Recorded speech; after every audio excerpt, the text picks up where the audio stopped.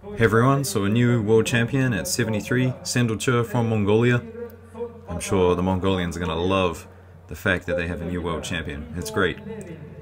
But in this first round, I mean, he almost went out. He almost went out in his very first contest.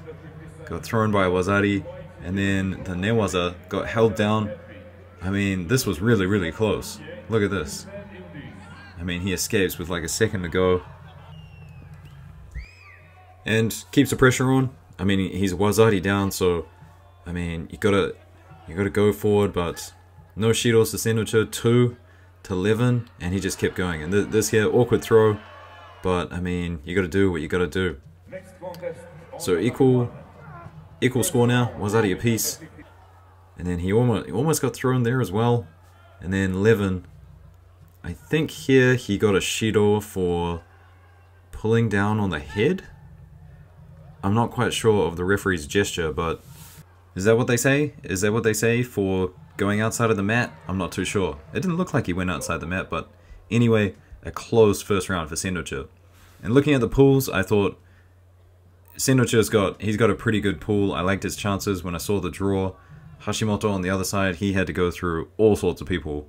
But OCHIR, great stuff. Built into it, and then he really took it to all the people that he faced. And had some great throws and great newaza as well. So we'll have a look at all that in this video and an extended look at the final as well. So you can see here, OCHIR, he's just starting to build into it, and I love this here. As he comes up, a little bit of ashiwaza.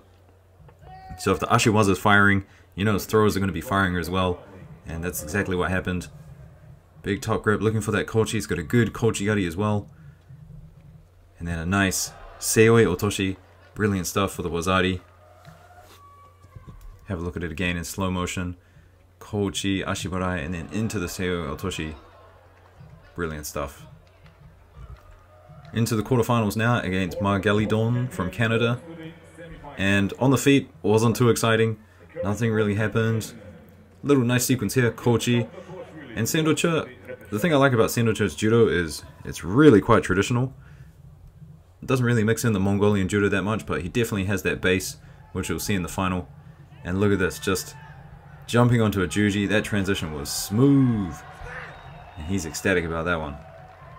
So into the semifinals now, and check out this defense to Lombardo's kataguruma. I love how he did that. Lombardo's got such a good kataguruma, and OCHIR just smashed it. So they don't give it the score immediately, but I think they had a look at the TV and gave this a wazari. What do you think, guys?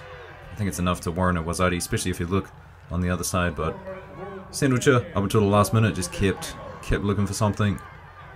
Not quite sure what he's trying to do here, but anything will do. And now we're into the finals. So up against Hashimoto, and Hashimoto only threw Shavdashvili, just the one person on the way into the finals. So I thought OCHIR definitely had the better results heading into the finals. But Hashimoto, he looked good in the beginning. This kochi was great. And then after this, I mean, Hashimoto tried to do what he always likes to do. Go for the shidos. I want to call him the shido master just because he's so good at it. And here you see, I mean, he's working these grips, but the goal is to push you out. So, I don't know, Hashimoto, sometimes he's amazing, and other times, it's just, he's playing a game within judo.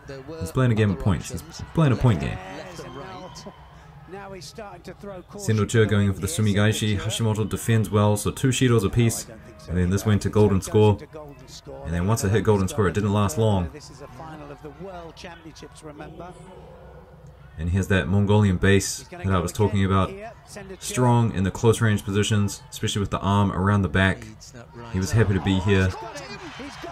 Hashimoto almost gets him with the ashiwaza, but then a counter with the ochi-gari. Beautiful stuff. World champion OCHIR from Mongolia. That's awesome. Alright guys, stay tuned. I'll see you later. Peace. And he is a world champion, OCHIR.